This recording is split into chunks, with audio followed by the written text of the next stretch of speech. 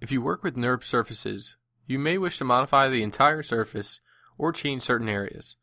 In Vectorworks, there are many ways to get the results that you desire. For precise modifications, you can use the Object Info palette. Here you can move specific vertices. You can use the arrows to cycle through the vertices in the U or V direction. At the bottom of the Object Info palette, you will see a U degree and V degree field. This will allow you to increase or decrease the amount of vertices in that direction. Since the U and V directions are perpendicular to each other, the degree field will control the vertices in rows along that direction. When you cycle through the Edit U and Edit V parameters, it will allow you to choose a specific vertex in a specific row. You may wish to move all of the vertices in a certain row. For this reason, you are able to choose U vertices or V vertices from the list.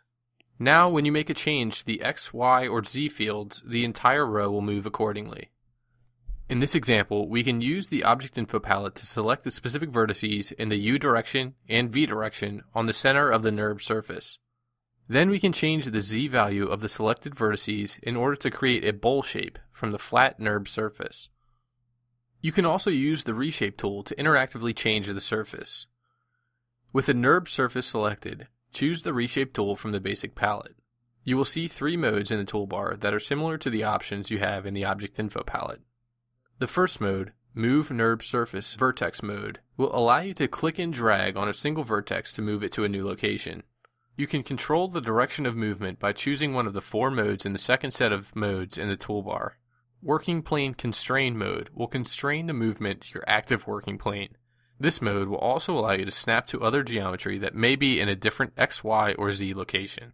When using the reshape tool to modify a NURBS surface, you are able to select multiple vertices at once. This makes it much faster to modify complex objects. Select Move NURBS Surface Vertex mode from the toolbar. Then hold down the Shift key while you click on each vertex.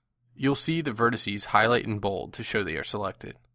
You can also click and drag a marquee around the vertices you want to select. Once you have the appropriate vertices selected, you can click and drag to move all the vertices at once. You can constrain the movement to a specific axis by choosing X, Y, or Z axis constrain mode.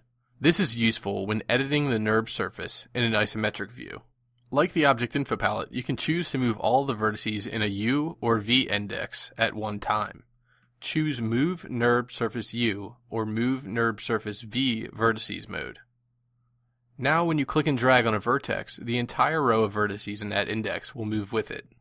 You can use the reshape tool in combination with parameters in the Object Info palette in order to modify a NURBS surface and get the exact shape you need.